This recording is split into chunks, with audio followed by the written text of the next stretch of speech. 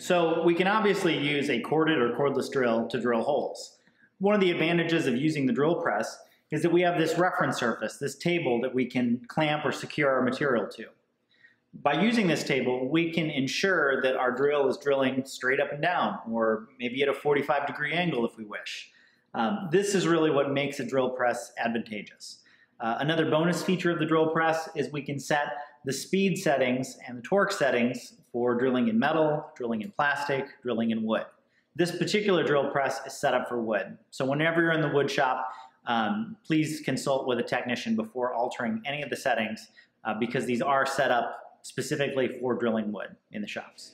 Let's talk about some of the different parts of a drill press. First, we have a guard. The guard should serve as a reminder to keep your fingers away from the chuck and the drill bit while the drill press is in operation. If I swing that out of the way, I can see the chuck. This is the part of the tool that holds onto our bit. This is the drill bit. The chuck can be locked and unlocked with the use of a chuck key. This chuck key is on a little tether so it doesn't get lost, and it goes into the chuck and is used to tighten it down or loosen and release the drill bit. Let's take a closer look at the operation of the drill press chuck. You can see the key being inserted to unlock the drill press, and I'm hand loosening to remove the bit. Now I'm going to put in a new smaller bit. I want to grab onto the solid part of the drill bit, and I never want to grab onto the twisty part of the bit. I'm twisting the handle of the chuck down to grab on with the 3 fingers of the chuck. I'm going to hand tighten, and now I'm going to grab the chuck key and do a final tightening to make sure that my bit is securely locked into the chuck. Check it with my fingers, and now I'm ready to work. To remove the bit, we do the reverse operation, loosening with the chuck key and then with our hands. Let's look at that operation one more time using a different kind of bit. This is called a Forstner bit. It's a bit for drilling big holes with a flat bottom. I've got the shaft of the bit, and then this little silver part at the end is what I'm actually going to secure into the chuck. So again, I'm turning my chuck and twisting it till the teeth open up, or the jaws open up. I'm going to insert the bit, tighten down with my hands, and then I'm going to take my chuck key and give that one final tightening to ensure that the bit does not fall out or stall out when I'm drilling through my piece of material. To drill through our material, we would turn the drill press on and we would push down on this series of levers that brings the drill bit down and engages the material. Here is our on-off switch. We pull for on, push for off. We have a light. We have a laser, and the laser indicates where the drill will land. And we have our rotations per minute, which will show up when the drill press is on.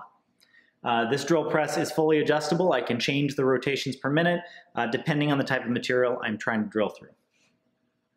Back here, we've got a column that supports the table, and the table rides up and down on the column so I can set it for whatever project I'm trying to fit in here to drill holes in. To adjust the table on the drill press, first reach back behind the column on the left-hand side and unlock the lock. Holding onto the table with my left hand, I'm going to crank the table up or down, setting it to the appropriate height for what I'm trying to drill through. When I reach my desired height, I want to make sure that the table is shifted in such a way that the bit is over the open hole or the sacrificial insert in the middle of the table. Even if I have a piece of wood down covering the entire surface of the table, please turn the drill bit table so that the bit itself is directly over this open insert. That keeps us from damaging or marring this really nice reference surface. When you reach your desired location, crank the lock back down, and it should be just hand tight. If I were to walk up to this tool and try and make an adjustment without unlocking the lock, I could probably pull hard enough to change the height of this. However, doing so would damage the gears inside of this and would be a very expensive repair. So please always undo the lock before changing the height and secure the lock whenever you're done. In the shop, it is our practice to protect the table surface with a sacrificial piece of MDF or plywood. Just place this on top of the table surface and clamp it down with some F-clamps. Whenever this board is worn out and needs refreshed, let the technician know and they will put a new board in its place. This component of the drill press is called the stop. If I press in the button, I can bring it down and make it so that my drill press stops at a certain depth every time I drill a hole. I can also spin the stop to adjust it in a much finer fashion and really dial it in to a specific depth. This is very useful when I'm using the Forstner bit and trying to drill a hole with a flat bottom and I need to repeat that operation over and over again. If you find that the drill will not go as deep as you wish, just check and make sure your stop is not engaged. Slide it all the way up to the top, and that will allow you to have a bigger range of travel when you're using the drill press. So if I look up here while the drill press is on, it will tell me how fast the drill bit is spinning. Some materials require high speeds, some require slow speeds, some require somewhere in the middle. So I'm just going to demonstrate how this works. I'm going to pull it on, I'm going to crank on this wheel back here, and you'll see the numbers change, and you'll hear the sound of the drill press change as I'm shifting through the different settings.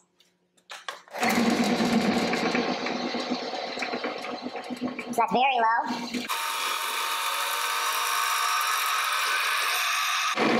Now we're at a very, very high speed.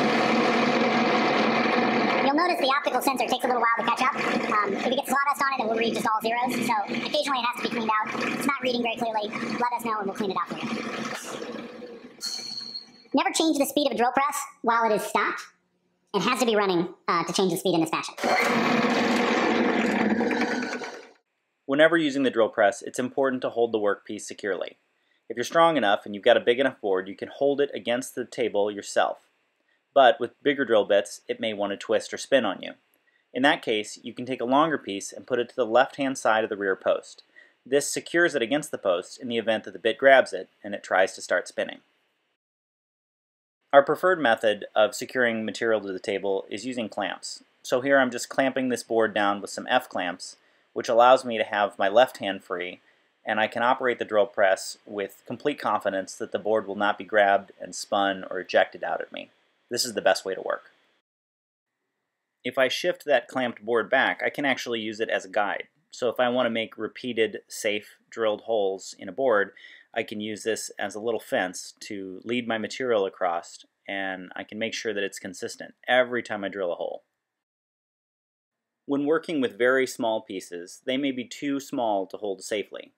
In this instance, we can use an F-clamp to secure the piece, which gives us a larger surface to hold on to farther away from the spinning blade. So I'm going to hold on to the rear of the clamp when drilling this little piece.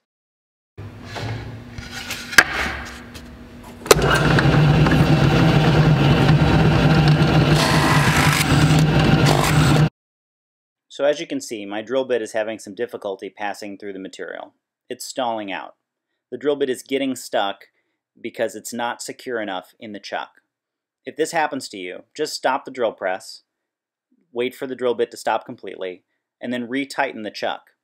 This will keep your bit secure and you'll be able to drill through your material without problem. So here's a strategy for using the Forstner bit that leads to really nice drilled holes.